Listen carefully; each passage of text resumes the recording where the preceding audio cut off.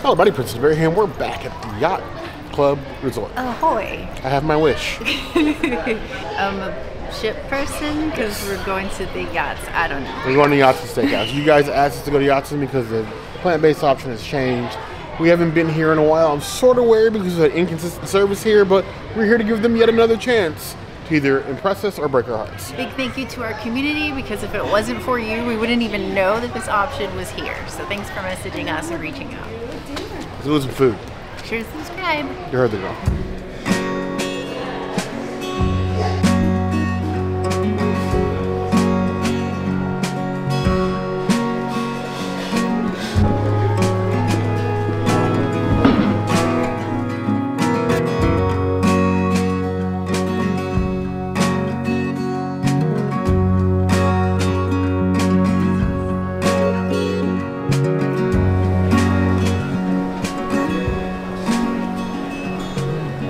This is the Crescent Lake sunset, named after the Crescent Lake, which is what surrounds this hotel.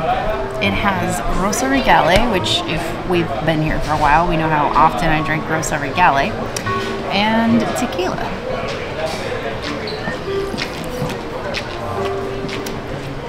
Ooh.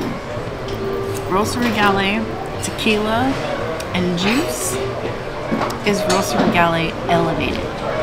It's going to be hard to go back to regular version after this. It's 4.5 out of 5 champagnes,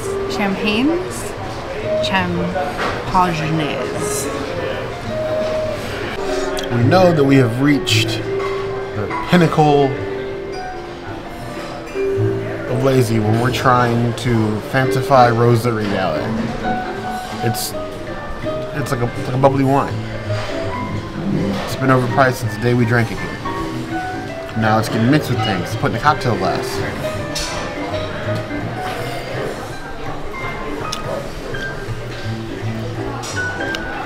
It still tastes like boxed wine. With fruit in it. It's good. It just has that like I got you from Walgreens type of flavor. So no, Walgreens. We survived the Walgreens wine for a long time. There are $3 wines. Bang for buck, cannot be beat. It's okay. It's a 3 out of 5 plus.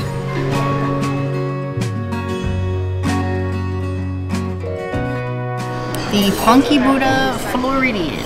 Bear gets this all the time. Hoppy, delicious, smooth. I love it. It's 3.5 out of 5 hops. It's beer. It does the beer things. Tried and true Funky Buddha. It's been a while since I've had this, but I always enjoy it. I wish there was some other new rotation of beers in some of these restaurants. I love Funky Buddha. I'm never going to say no to Funky Buddha, but I'm ready for different kinds. Funky Buddha is like the Skittles of beers. They have a ton of different flavors. Live a little bit. It's a bit more themed to the restaurant. Buddha, Yacht, not exactly the first thing I think of.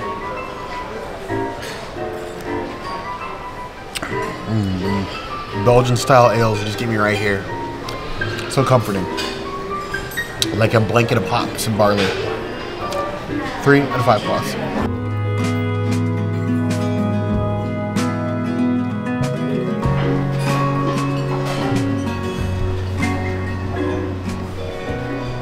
Last time we were here, I had to have the gluten-free allergy bread. This time we have sourdough bread that's vegan with sunflower seeds in it, which is awesome. I'm just gonna rip it open because my favorite topping of all of the things is here. This roasted garlic. It's hot, it's like butter, and you just wipe it across. Oh, it's everything. I wish they had it at every single Disney restaurant. Think about the most perfect garlic bread you've ever had in your life. Just like a little lukewarm. It's that. I dream about this garlic every single time I go to any Disney restaurant. I wish it was everywhere. Like I said, it's a 5 out of 5. It's a Princessities item. The bread is a 4 out of 5. It definitely enhances the garlic. I think it'd be even better if they had earth balance butter. Nice little onion pull apart bread. Pull apart because you literally just pull it apart very easily. I like this bread, or at least the format of this bread. Now I'm going to be a little greedy. I'm going to do both. There we go. Just spread a little bit of that on there, like the butter that it is. And we're also going to grab some of this sea salt butter here. It's definitely Yachtsman style. I'm going to do both.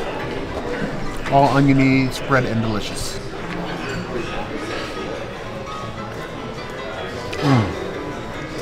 I thought together might be a little overpowering. It's just good enough. The garlic and the butter together are immaculate. It's 4.5 out of 5. Applause. It's good bread.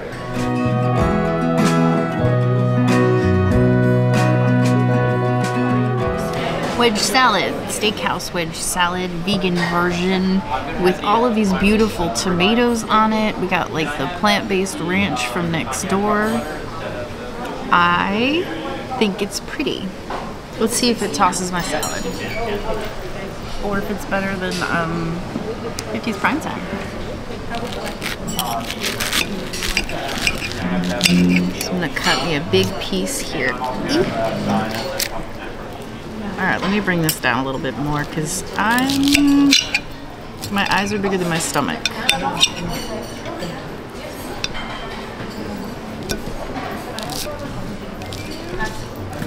Alright. Cheers to eating your vegetables. It's extremely flavorful, much better than I actually expected it to be. It does toss my salad.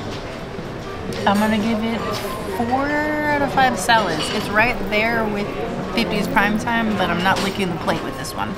It is better than Steakhouse 71's wedge salad, that's for sure. Blaspheme. And it's bigger. I was just discussing all the reasons we take the Princess Foodie card away. Besmirching Steakhouse 71, it hurts me a bit. I feel personal. I think I almost feel as bad as people whose ride just closed. I'm about to say the people whose just ride closed, I mean, great movie ride. Nobody cares about the other rides. Either way, back to this salad. Wedge salads are so much work, but if done well, they can be rather tasty. This one is a bit of a cutter. Let's get these radishes on here. Got plenty of the vegan ranch. All the fixings. I will deal with the Princess's besmirchment of our favorite restaurant, one of our favorite restaurants, because it is a really good salad. It's one of those salads that it's not incredibly fancy. It's really just an uncut salad at its heart, but it's doing everything right. Crisp, fresh veggies, good dressing. It's a 3.5 out of 5 plus.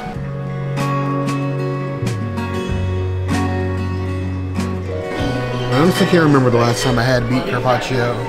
I feel like it's been a while. Maybe it was Victoria and Albert's.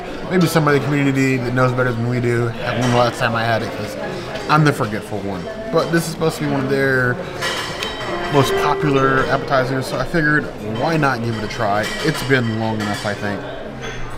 We have this thinly sliced beast with grilled artichoke. Got some cheeses on here. Got some capers fried with a lemon dressing as well.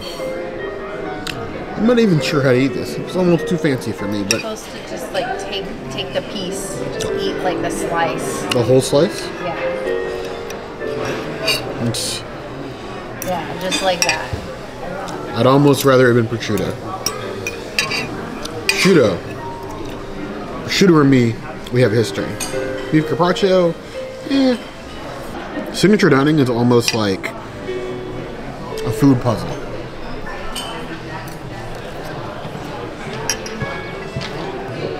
It's a much bigger array of powerful flavors than I expected. We're definitely getting a lot of the caper and lemon, but the beef is also a really strong flavor. I think the beef is probably half the flavor. Everything served chilled, so be prepared for that if you're not familiar with beef carpaccio. Very strong, like, cheese flavor as well on top.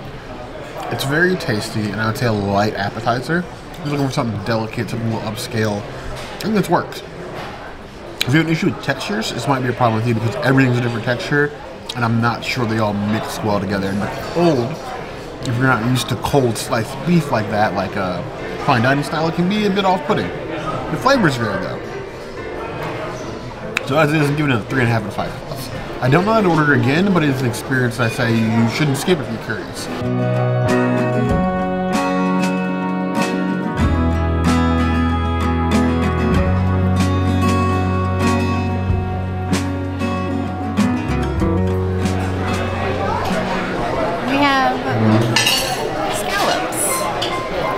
And it really just makes me miss Toledo, because Toledo had scallops like this, but at least we have them somewhere now. That's really nice.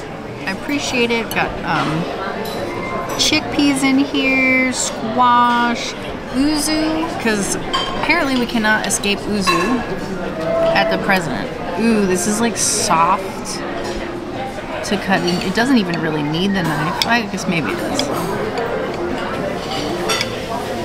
We'll take this little piece here. I guess the first bite, I'll just try it by itself. Now these are the type of mushrooms that I can eat happily. Seasoned beautifully. It's got like a soy saucy taste to it. Absolutely love that. On its own, it's a 4.5 out of 5. Scallops. So let's see what it's like with everything together. I'm gonna grab some of this here. We got hopefully a little bit of sauce, probably not. Cheers. With all the added accompaniments, it really brings this plate together beautifully. You have a lot of different textures that you're working with on the plate. So if you have an issue with textures, you might have an issue with this, but other than that, it's not too rubbery, it's not too grainy, it's beautifully balanced. You get like a sweet and a salty action happening. 4.5 out of 5 scallops. I don't know if it would make me proactively come to Yachtsman because we've never really had an inconsistent experience here, but it's really good. I like I said, makes me miss Toledo's version. This is a beautifully evolved version as well. I would say maybe book it if you can't find anything else and you want a nice fancy meal. There's an awful lot going on this plate. As vegan food evolves, and it has evolved a great deal since I'm doing this channel, I'm always interested in the technique they use to make certain things taste like non-vegan things. In this case, scallops. Scallops on their own, for you of the vegan and vegetarian persuasion, are very easy to ruin. They're very easy to overcook, they're very delicate. They take a lot of seasoning, but they're very easy to ruin. And trying to mimic that with a mushroom takes skill. Let's go ahead and cut into this one.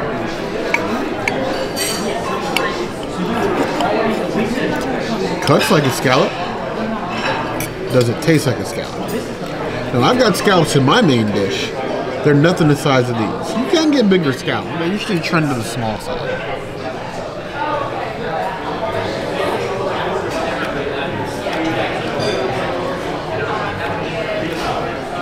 Interesting. I'm going to withhold judgment on the bite by itself.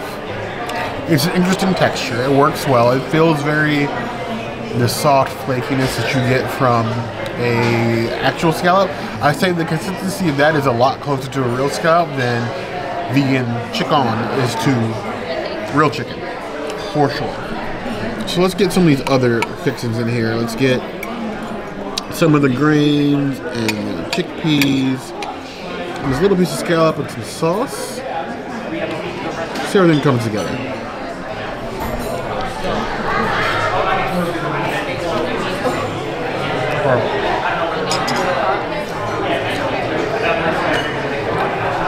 That is most definitely the way. All those flavors are punch. It's definitely different because the oyster or the scallop, the vegan scallops, are very chewy and earthy still, even though they do have like a sort of scallopy seasoning. I'm not getting like seafood from the seasoning on it, but that combined with the grains, the pumpkin seeds, and the chickpeas, it's instead of saying like a smooth gravel road textures, it's like a dirt road in the woods sort of texture. But the flavors are good. That's like the bumping. It's like you're going from very soft to very chewy to, it's an odd sort of texture shift. But the flavor is good. If you're plant-based, I definitely think you would have this at the steakhouse and not feel put out. It's definitely deserving of the flavors of being signature dining. I'd say as far as the actual scallop, it's like 75% of the way there. It's missing a little something that I can't put my finger on. It's not fishy. It's not fishy at all. It's just, it's missing something. Not quite sure what it is. Overall, I'm giving the dish a 4 though, because the flavors are there and I think it's a very, very good presentation.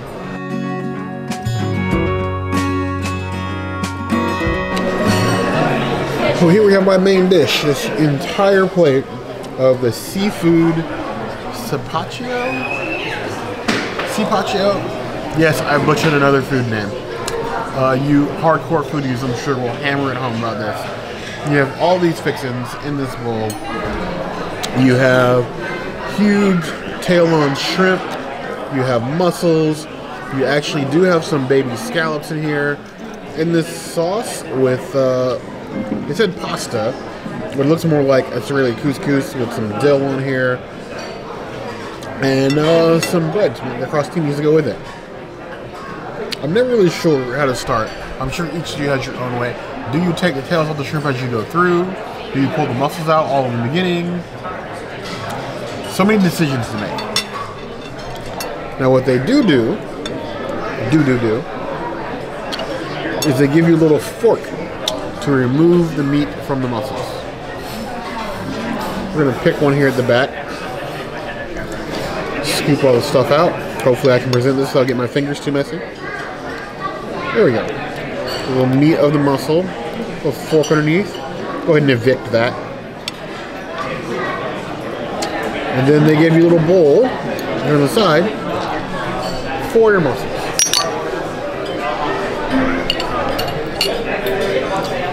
I'm going to take that. I'm going to grab some scallop and some shrimp and some pasta. I'm going to load them up on this here bread.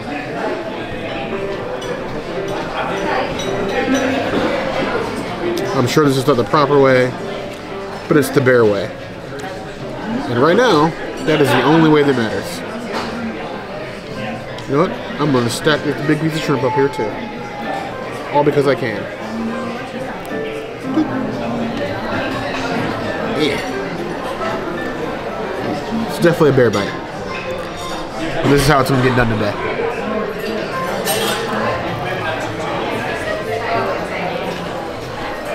Everything all together, it's definitely got that seafood punch.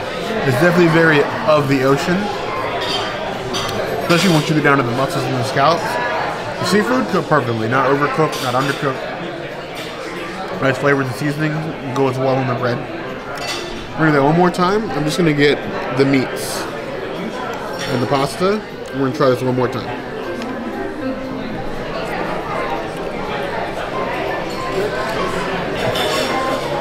Yachtsman is not known for its seafood. It's known for its steak. But I'm glad that this dish is actually what I consider to be above average. With some good flavors. They executed well. Would I suggest coming here if you're just craving hardcore seafood? No. But if you're here with friends who came for steak and you want seafood, it's a solid dish. I would give it a 3.5 out of 5. I say that Yachtsman is about even with the company. It's not better.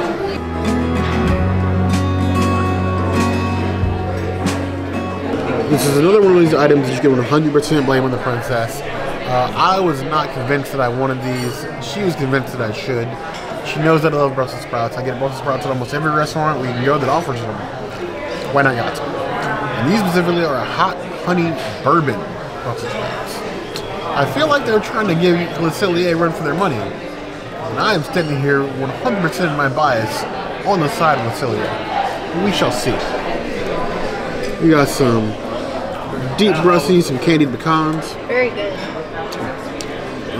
It's looking kind of hearty. Get in there. There's something deep in there.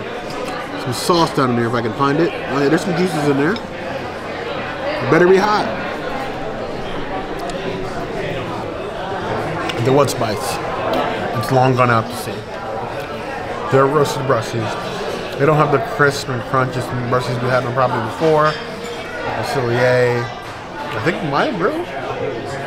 But they're Brussels sprouts. They're okay. I've had much better.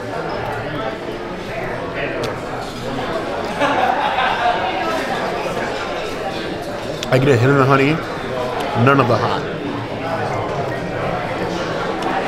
And you know how I feel about truth and advertising for my food. 2.5 out of 5 points.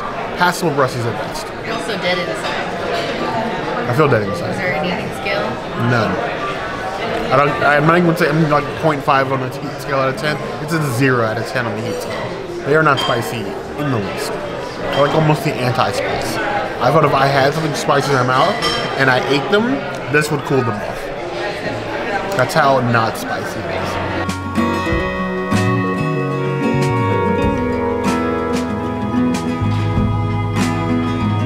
So, Yachtsman Steakhouse coming with some slightly above average options. I think the first time that we came here, it was absolutely terrible. The second time that we came, it was a little bit better, but not that great. Yes. This third time has most certainly exceeded expectations and put the Yachtsman on, from the bottom of the pile to like the middle of the pile. Middle-ish. I definitely think we've seen consistent improvement to where now it's more of a recommend than one to absolutely avoid for both plant-based and non-plant-based. It is it's good food. The service is excellent tonight. It's still to me a bit of a dated restaurant, but if you absolutely have to have like the steak gift steaks, you do have. Go to the Cellier. That too. So, if you guys want to see us do anything else, of course, the comments are going to be a place to let us know.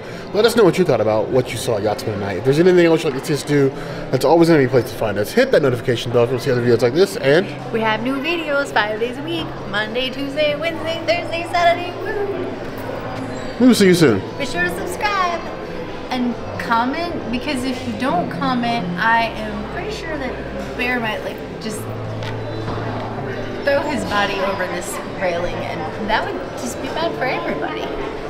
Something like a story and a half, I'd survive. But you heard the girl.